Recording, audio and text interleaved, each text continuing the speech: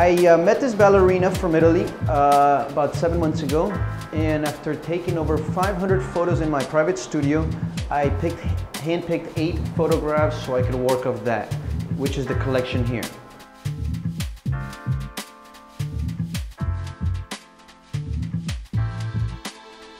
I really love the way that he's progressing, and he just shows so much potential for the future.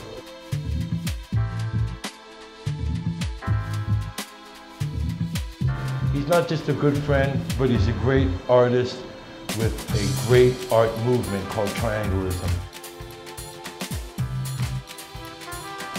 It's pretty much all based in how beautiful and how romantic and soft ballerinas can be, but yet with the triangles it gives a little hard edge, and I always want to show its true structure as a human being. Welcome to the show.